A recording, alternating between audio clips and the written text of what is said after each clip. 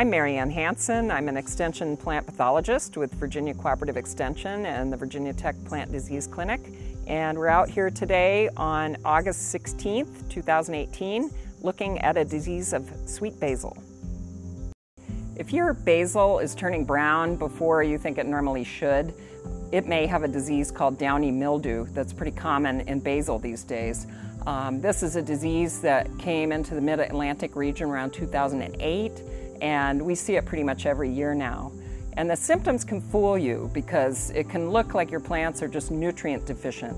You don't see any really distinct lesions on the leaves. Your plants just kind of turn an off color and then kind of patchy yellow and eventually brown and die. And you may see what looks like dirt that's splashed up on the lower leaf surface, but if you look at that lower leaf surface with magnification, you can see that there's actually the gray fluffy growth of the downy mildew pathogen on those leaves. The name of the downy mildew pathogen that attacks basil is Peronospora belbarii, and unlike a lot of other downy mildew species, it can grow at a pretty wide temperature range. The maximum temperature that it's active at would be around the mid-80s. High humidity and prolonged leaf wetness also favor the disease. So we're seeing a lot of basil downy mildew on susceptible cultivars this year following an earlier rainy period this spring. And so we can see some pretty severe symptoms on susceptible cultivars, such as this one that my friend grew in her garden. And you can see the contrast with the basil I planted, which is a cultivar called Eleonora. And this cultivar has some resistance to downy mildew. It's not completely immune, but in resistance trials, it showed less disease than many other cultivars. And so my basil may develop symptoms later in the season, but for now I'm providing my friends who planted susceptible cultivars with all the basil they need for making their pesto.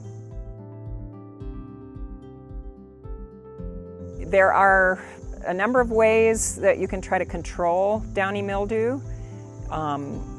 Fungicides, there are registered fungicides for commercial use, but most of the fungicides that are registered for homeowner use are not terribly effective against this disease. So you really need to use other means. Anything you can do to reduce the humidity will help control the disease. So if you space your plants out really well so you get good air circulation around each plant, that can help to reduce the humidity. Or if you grow your basil in pots on your deck, then if high humidity is predicted in the night when the spores form, or a heavy dewfall is predicted, then you can bring those pots inside at night and put them back out during the day, and this can help delay the onset of disease.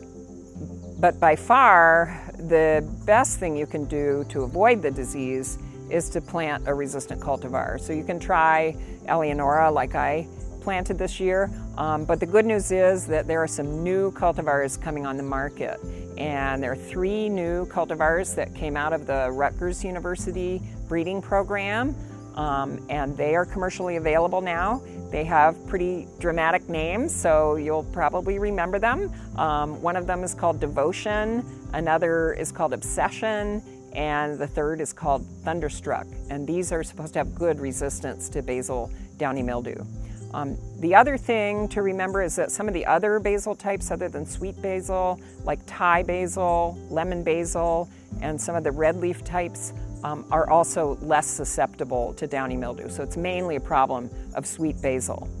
But if you didn't happen to plant a resistant cultivar this year, you might want to go out and take a look at your plants, and if they're looking a little peaked, you might want to hurry up and harvest those leaves for your pesto before your plants go downhill.